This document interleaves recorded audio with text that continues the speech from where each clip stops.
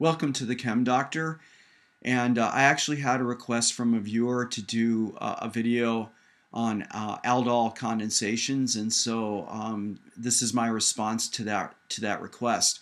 Now, I was actually asked to do a couple of different reactions. I'm going to start with the aldol condensation, but what the viewer needs to realize is that the aldol condensation is actually a combination of two kinds of reactions. The first is what's called the aldol addition, and if this reaction is carried out in sodium hydroxide and the reaction is heated, then what ends up happening is you end up eliminating water and forming what's called an enol. So for me to deal with that, I really need to produce two videos. In the first video, I'm going to talk about the aldol addition, which is the first part of the aldol condensation reaction, and make sure that we're on the same page. And then in the second video, what we'll do is we'll extend the aldol addition into the aldol condensation. Now, it's important to the viewer going into this to understand some definitions. The first thing is that in my example here, we're going to be looking at the reaction between two identical molecules that happen to be an aldehyde, where the central functional group of this is called a carbonyl. That's this section in here. All right, and what's important to understand about the carbonyl is that it's a very polar functional group. The oxygen is electronegative by contrast to the carbon. And the fact that the oxygen is sp2 hybridized actually enhances the electronegativity. So the oxygen has a partial negative charge on it. The carbon has a partial positive charge on it. So what that means is that if you combine this molecule either with itself or with other molecules that are also polarized, and you combine these molecules with a nucleophile, like we are here in the case of utilizing sodium hydroxide in the reaction. Remember that hydroxide is a relatively strong base by comparison to water. So the hydroxide in this case is going to be operating as a nucleophile. All right, and nucleophiles by definition will interact with electrophiles because electrophiles have positive charges on them. And there's a natural tendency in nature for things that have negative charges on them to be attracted to things that have positive charges on them. So the nucleophile hydroxide is going to have a natural attraction to the carbonyl carbon here. All right, now there's a couple things I want to say about these kinds of addition reactions, and I've given you the definition of an addition reaction. All right, so an addition reaction involves the reaction between two molecules.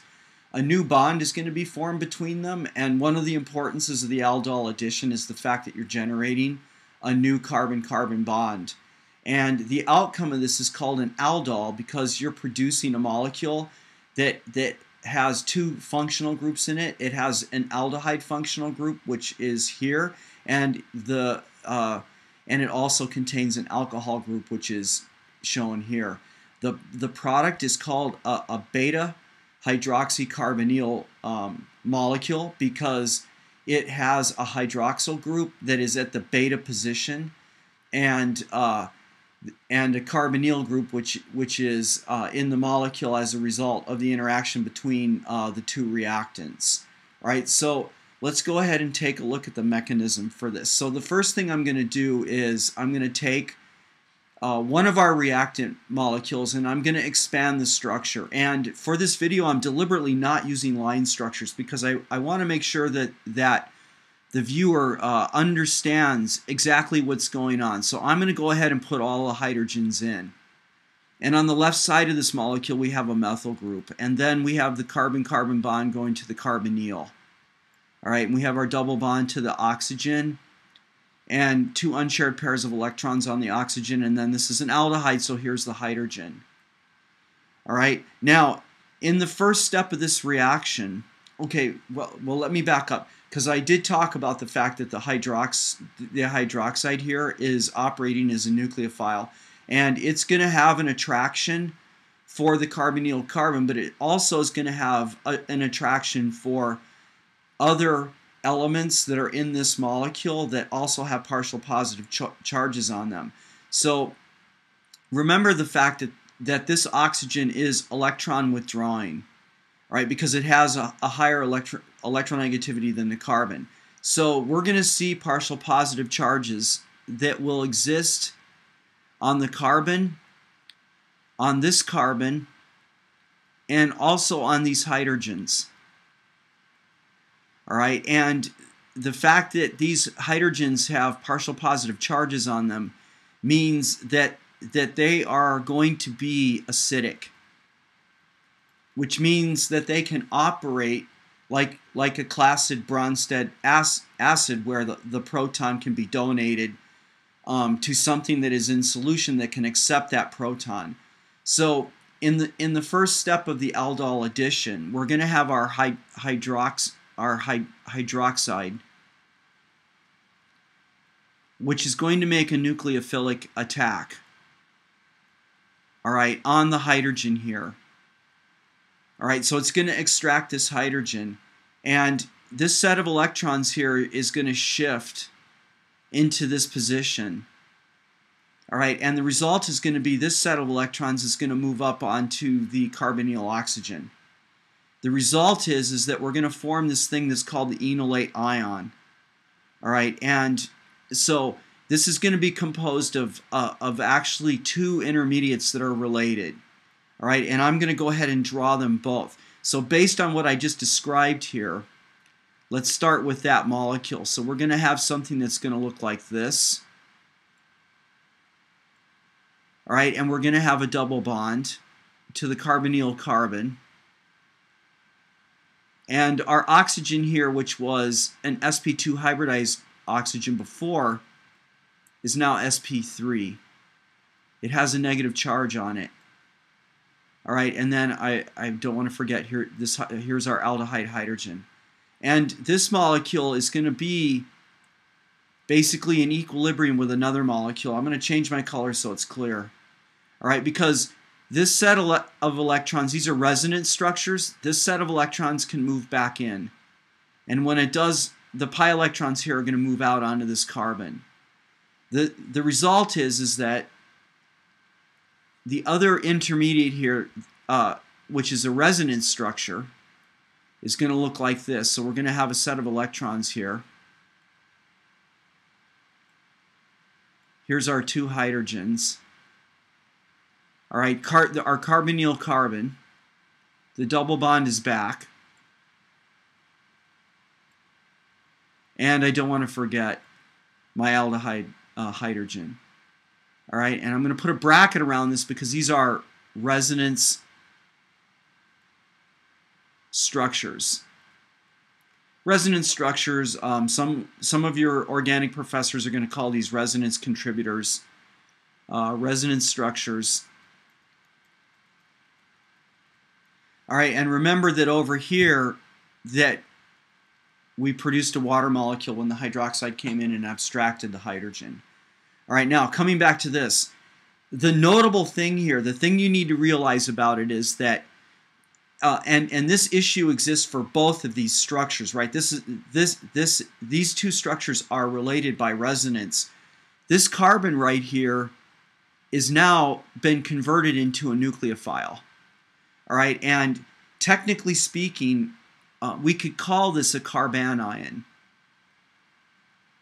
All right, it has carbanionic characteristics to it because this set of electrons, even though it's delocalized due to the resonance structures here, make this carbon nucleophilic because this pair of electrons is available to make a bond. All right, so what's going to happen in this next stage then, and what I'm going to do is I'm going to steal this thing now out of my bracket. So I'm going to move it over here, and I'm going to rewrite this. All right, and I'm going to take the molecule and turn it around. All right, so here's the carbonyl carbon and the oxygen again with our electrons, and then here's our carbanionic carbon, our carbanion. All right, and this thing has a net negative charge on it. All right, and then what I'm going to do is put another molecule next door to this, right? Because if you look back at my original reaction up here, we've got two of these things. All right, and remember what I said about this. Because the oxygen's electronegative, the oxygen is partially negatively charged and the carbon is partially positive charged. So now what's going to happen is this set of electrons is going to make a nucleophilic attack on the electrophilic carbon. That is the carbonyl carbon. And this set of electrons is going to move up onto the oxygen. All right, and this is how we're going to end up with our new carbon-carbon bond. So I'm going to go ahead now and I'm going to draw that the new molecule. So here's the aldehyde functional group. And I'm going to just put my two hydrogens just to be abundantly clear above and below this carbon, all right? So that's this hydrogen and this one. All right, and I don't want to leave the dots because that might lead you to think that those were electrons and they're not. All right, I'm just trying to make the point. That's these two hydrogens. All right, and then here's the new bond. Here's the carbonyl carbon. Now our oxygen is here. That has that set of electrons on it, and here's the terminal methyl group.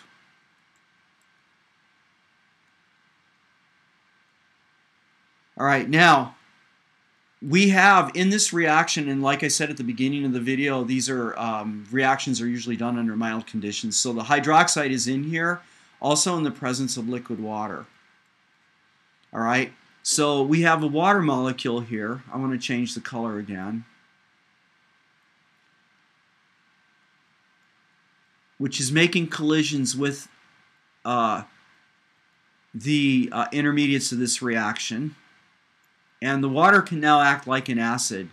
So a set of electrons here will take a proton off of the water molecule, and we're going to generate a molecule of hydroxide again. And the end result is going to be our beta hydroxycarbonyl. All right, I'm going to go ahead and redraw it.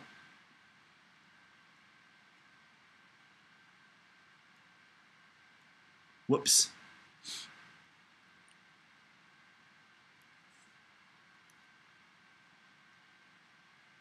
All right, and the two hydrogens.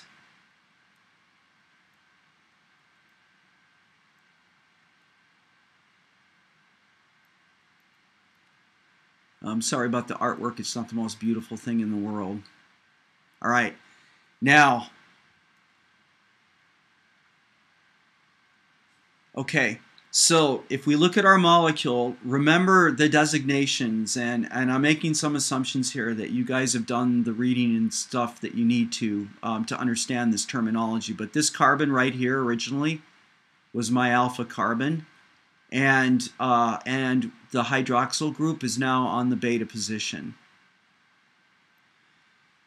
Okay, so we have produced a new molecule here that has both the aldehyde functional group and the hydroxy or the hydroxyl functional group in it. And in the next video, we're going to talk about what happens to this. Because if, under the conditions I just described here, that you add heat to this situation, then we can have an elimination reaction that occurs with this molecule that's going to result in the formation of a double bond. All right, so with that, what I'm going to do is go ahead and close the video. I want to thank the viewer for taking the time to watch my video, and make sure to watch video number 2 that will take us through the rest of this process, so that I hope that you may understand technically what an aldol condensation is. All right, thank you very much for watching.